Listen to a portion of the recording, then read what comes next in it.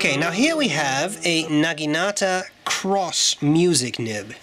So we get that Naginata shape again, but we also have the cross nib, so the two nibs on top of each other, and it's a music nib.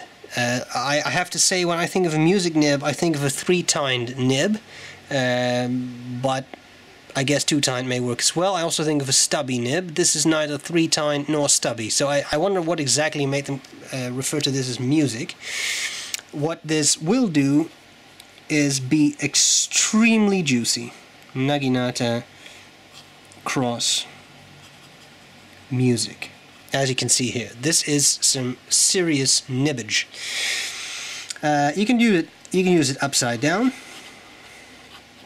I'm just going to write the quick brown fox to save some space, because I will write it a couple of times for this nib. You can also use it almost perpendicular to the paper. So I started with the feed pointing up. This is feed down, almost perpendicular to the paper. You can increase that angle or decrease it depending on the point of view you're using. And then you can go all the way down and get this magnificent line.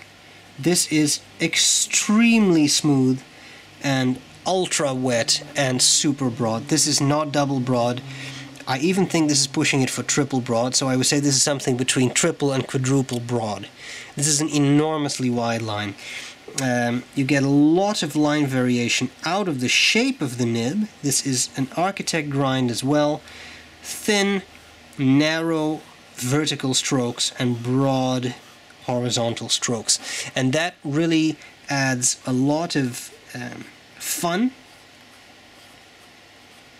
and character to your handwriting, even if it is not Asian style calligraphy but just normal everyday Western calligraphy. So it's almost like writing with a felt tipped pen. This very, very fascinating. Okay, on to the next nib. Hope this was useful, and I'll gladly see you later.